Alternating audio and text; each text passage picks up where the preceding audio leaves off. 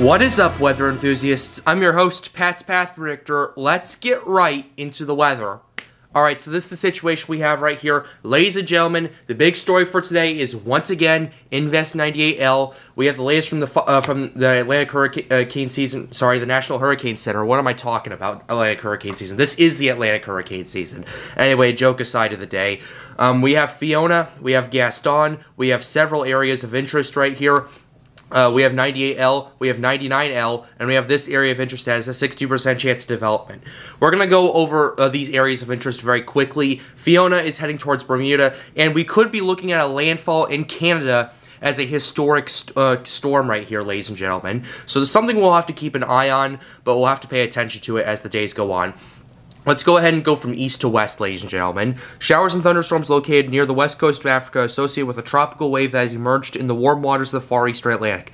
Environmental conditions are forecast to be conducive for some development, and a tropical depression could form by this weekend while the system moves slowly northward between Africa and the Cabo Verde Islands. Formation chance in the next 48 hours is now 60%. I believe it was 50% last video, now it's 60%.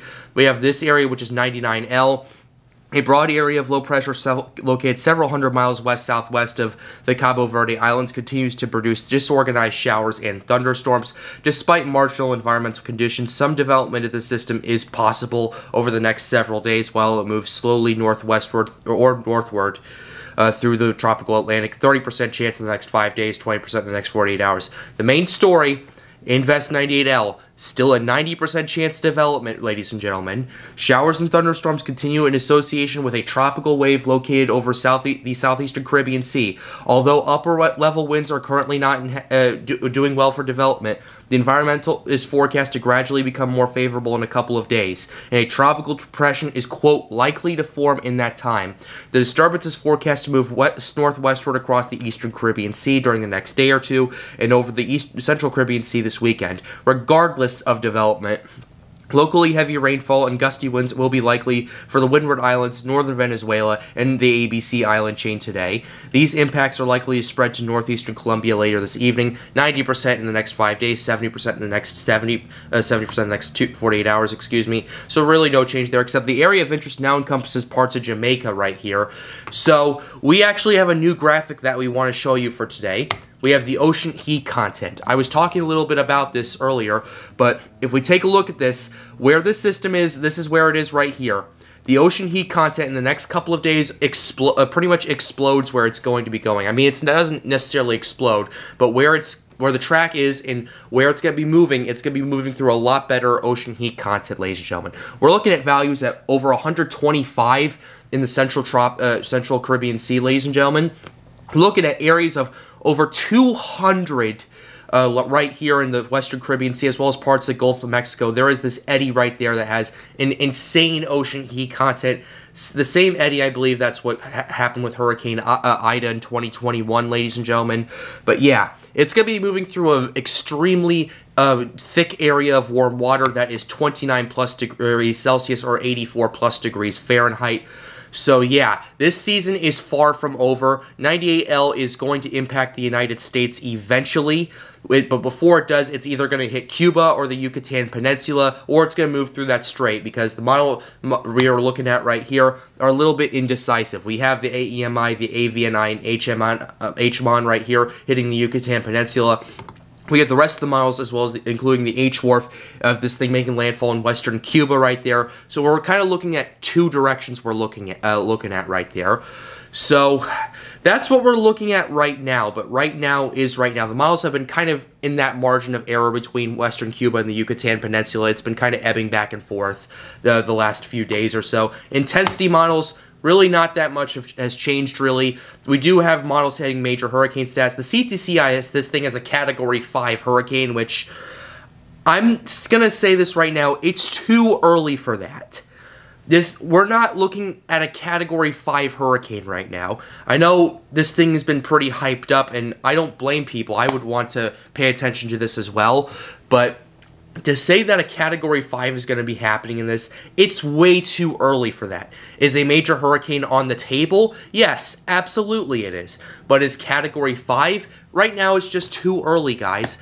And the CTCI has this run And I feel like people are kind of taking it at face value. So these model runs, just take them with a grain of salt. Wait for this thing to develop, and then we can make further conjectures from there. But what I do know is that we do have the model runs that are having this thing really ramping up in intensity in the Gulf of Mexico. And let's go ahead and show you what I'm talking about right here. We're going to show you 2 runs of the GFS and 1 run of the European. The GFS model right here, you see this organizing, developing right there. It strengthens into a hurricane. It actually has it moving way west from Jamaica right here. And then it makes landfall in the Yucatan Peninsula. It does weaken it considerably, probably from Category 3 strength to Category 1. And then it moves into the Gulf, rapidly intensifies right here down to a 943 millibar system, approaches Louisiana, and makes landfall in central Louisiana. So we have seen a shift in the GFS in the last few mile runs. They are having it around the Alabama area, Florida Peninsula. Now we're looking at more of a Louisiana shift right here, according to the GFS. The European kind of disagrees with that. We'll show you that in just a second, but this thing moves out and kind of impacts the inland of the United States right there. Something we'll have to keep an eye on. Let's go ahead and run this 6Z right there. As you can see, there's been a high amount of traffic this week from this thing. So, yeah, this is going to take a little more time than usual. So, yeah, let's go ahead and show you what's going on. As you can see with this thing starts organizing, developing, all that jazz. This thing continues to move through, starts strengthening into a hurricane, makes landfall here as either a Category 2 or Category 3 hurricane, moves into the Gulf, starts rapidly intensifying again, this time down to a 934 millibar system. It slowly moves up through the Gulf and eventually makes landfall as a weaker storm. Now, unless there's like an eyeball replacement cycle or something like that, we'll have to pay attention as time continues to go on once this thing does enter the Gulf. But yeah, this thing has weakening before landfall, which it certainly is possible, but the trend over the last 6 years or so hasn't really shown that.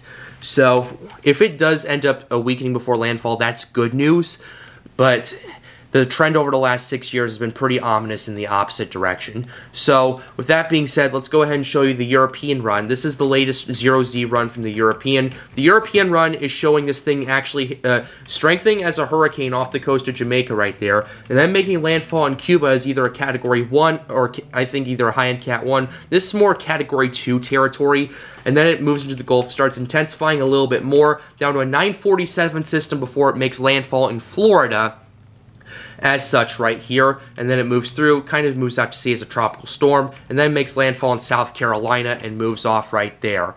So that's going to kind of wrap up this video for you guys right here. I hope you guys enjoyed it. We hit 1,600 subscribers. You guys have been hitting that subscribe button like crazy. Thank you, thank you, thank you so much. And if you haven't already, please sure to hit the subscribe button. It helps me out, and the more people we get to inform about this, the better. So yeah, that's going to wrap it up for this video. Be sure to follow me on Twitter, and stay safe.